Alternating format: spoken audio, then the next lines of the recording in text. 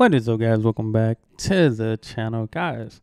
We got the channel The Danish Dream with 11 reasons Danes don't like you.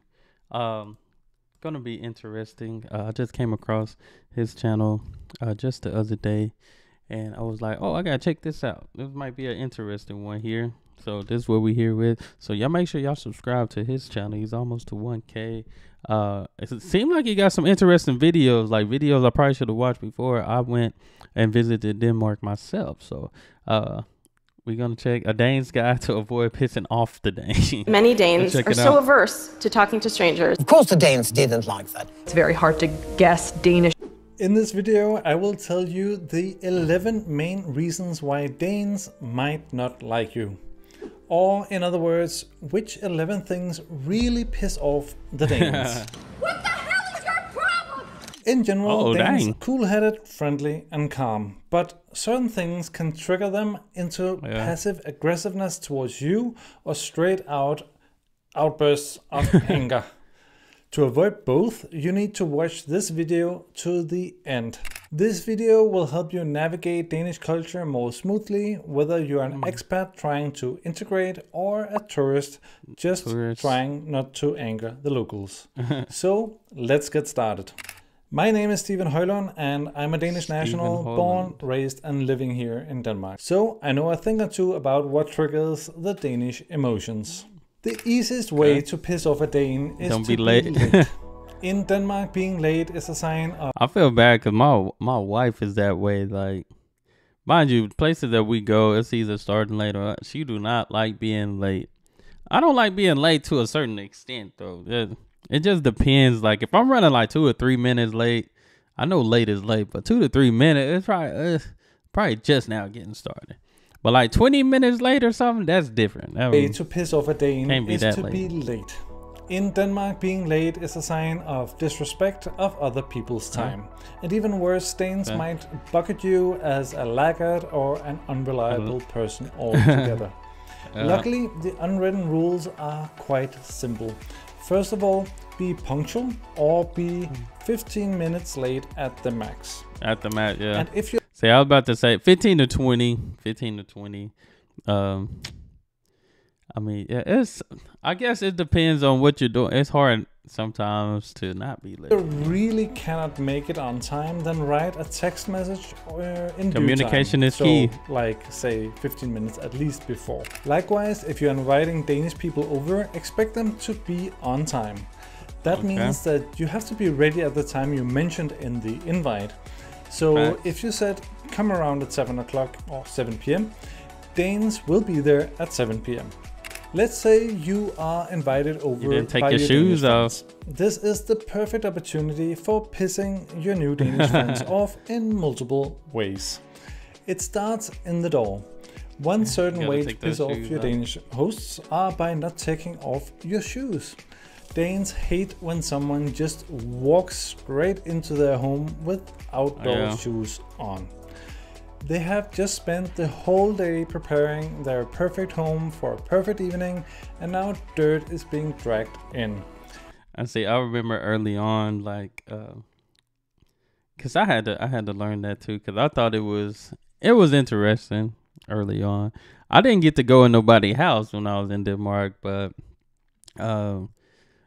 yeah, I probably would have remembered, make sure I took my shoes off. Or even worse, your Danish hosts recently had their wooden floor sanded, and now you ruin it with your high heels, making these small dents and marks. How to avoid this situation? That's pretty easy. Just ask you have on clean socks. Is it okay to wear heels or shoes inside? Generally, it's okay to wear shoes if it's a party where everyone is dressed up, like the New Year's party, for example, and you have like sort of matching shoes with your tie and, you know, the penguin. But most important, you just have to ask in advance and don't forget to do that. You can also bring some extra indoor shoes, and that's also fine. Okay, you got the shoes right and haven't been asked to leave just yet.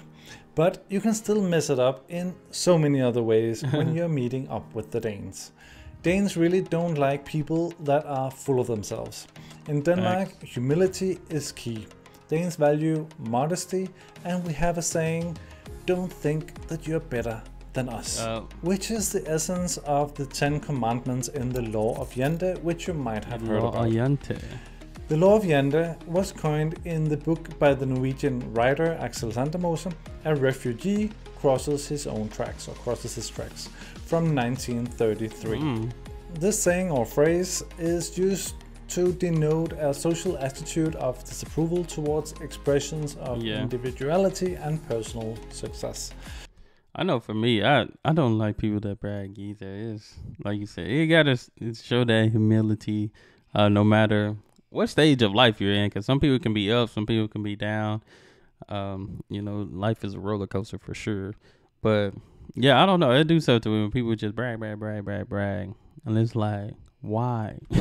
Axel Sandemose used it to describe the narrow-minded culture of a small Danish fisherman's town, but it was so descriptive of the Danish and Scandinavian egalitarian cultures that, and maybe also unambitious cultures, that it still lingers on and is used as a reference today.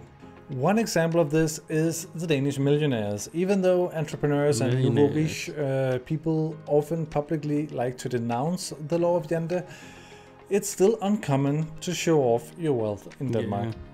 Millionaires and old definitely money not in here. Denmark Definitely not here in the States, man. Whew. You gonna see a nice car, nice house. I ain't gonna lie, when I was walking the streets, probably Sweden, I probably seen the most when I was in Stockholm. I seen the most expensive looking cars, especially or be expensive, uncommon to see in the States. At least the many I've seen some very nice cars. You'll often be very modest about it, and sometimes you won't even see Danes with money stand out in any way from the crowd. So if you come across as bragging or overly confident in Denmark, it will be seen as arrogant. Yeah. Danes don't care much about your job title. They care about whether you're a decent human being altogether and if you're interesting. So focus on building genuine connections rather than flaunting your resume. The trick here is to be understated and let your actions speak for themselves. That will gain you the respect from the Danes. This brings me to my next point. Don't be superficial, be genuine. Be superficial. Danes can spot a fake from a mile away or some kilometers away. Danes are not easily captivated by an impressive story of success or promises of gold at the end of some rainbow. Danes value authenticity and honesty in their relationships. If you're trying too hard to impress, it's likely Danes will pick up on it very quickly and it won't go down so well. So just be yourself. In fact, a way to show authenticity is to speak openly about a challenge in your life that you are dealing with currently. That will give you immediate points with the Danes, and who knows, maybe the conversation might actually be a little bit more interesting while talking over some of these challenges that you have. Danes don't like beating around the bush too much. Don't say things you don't mean. If you say something, you better be sincere about it. The Danish culture is direct, and so is the language. If you ask a Danish person, how are you? The person will start answering the question in a genuine and thorough manner. If you show no interest in hearing the answer, a Dane will think, why did he bother asking the question in the first place then? And I think I mean, here in the States, you say, how are you? Somebody say good. End the conversation. You know, that's just what I'm used to. Because somebody will be like, hey, hello. I'll be like, hello, how are you? Good, thank you. How are you? You know, sometimes they will say, how are you back? Sometimes they won't. But it's something you just get used to down here. Or worse, why is this person not reciprocating my openness towards him? Once I had this American coworker who always asked me this question in the morning.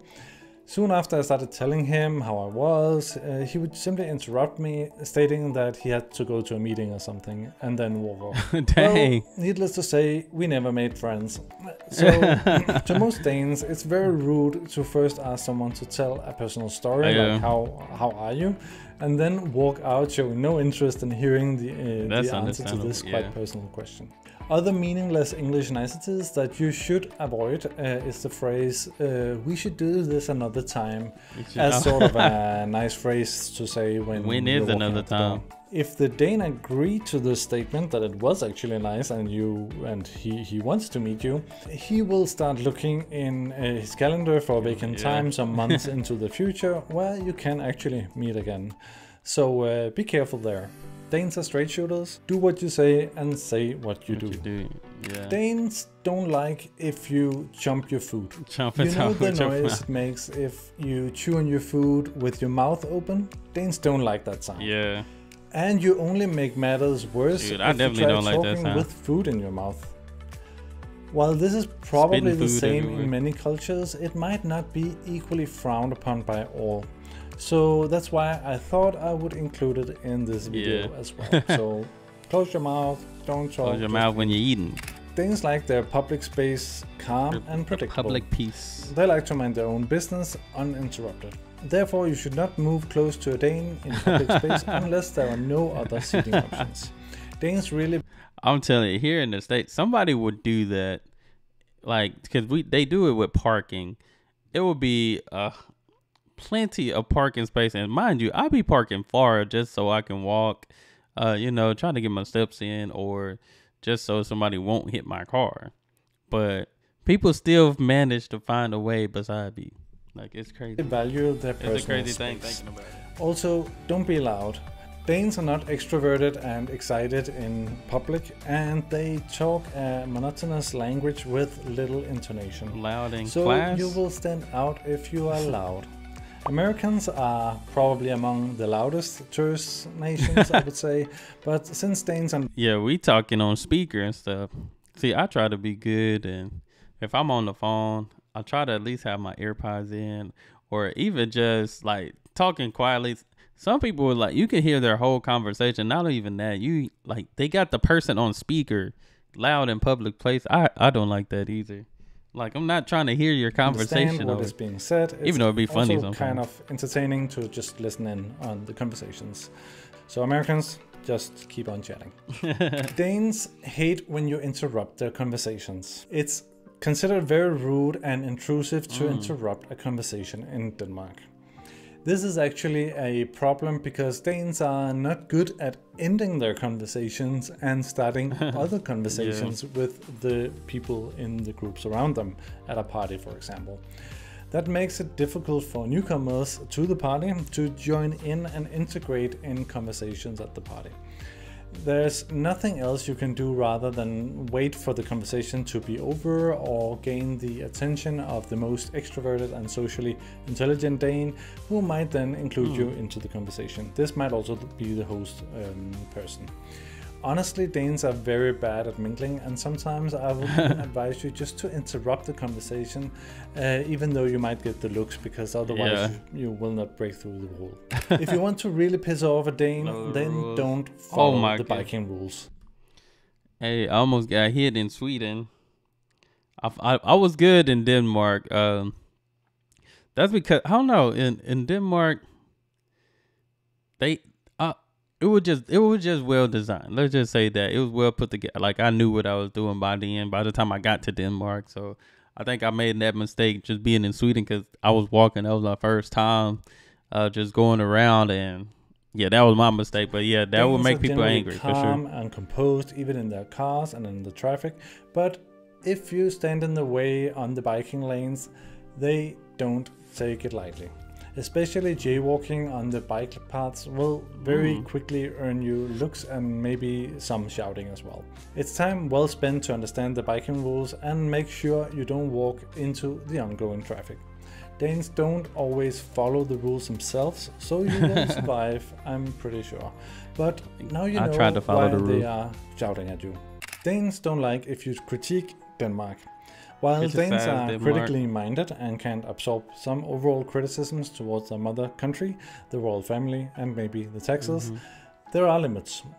After a bit of poking, you will most likely experience that most Danes are very proud of their country. Yeah. And in their point of view, Denmark is sort of superior to most of the countries, the best country in the world. Therefore, it will piss off a Dane if you decide to go all in on criticizing the country altogether, especially if you don't know what you're talking about. Yeah. So be gentle with the Danes. If you have some truths to speak about Mother Denmark. Danes find it really strange if you don't speak Danish after having lived in Denmark for 20 or so years. Danes know that the language is hard to learn, and they also know that there aren't that many good reasons for actually learning it. So they are okay with the fact that you don't get to speak it fluently right after landing in Copenhagen Airport, or maybe even 5 years down the road. However, if you haven't made the effort and still don't speak Danish after, say, 10 or 20 plus years, then you're just plain out ridiculous to a Dane. So, what do you think? Are Danes too sensitive? Write it in the comments below.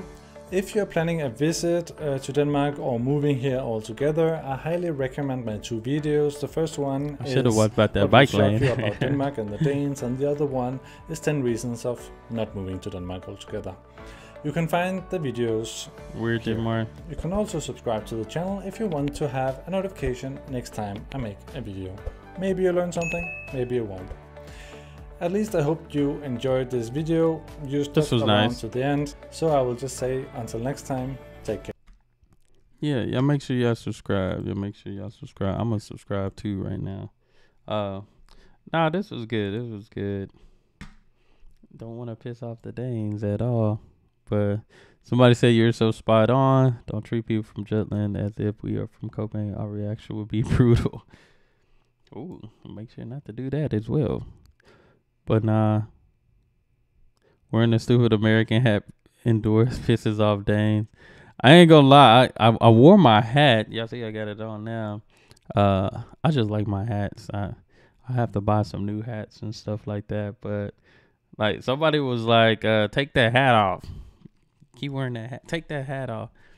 But it was because I don't know what was going on, but my hair was doing something when I was in Copenhagen. But other than that, I enjoyed it. So all right, if I would have watched the bike path thing, I wouldn't mess that up. But that was in Sweden, so we won't talk about that. But other than that, hope y'all enjoyed it. Like I said, subscribe to the Danish Dream. Hit that subscribe button on my end. Send down more recommendations, and y'all be blessed. Be the best to be you. I'm out.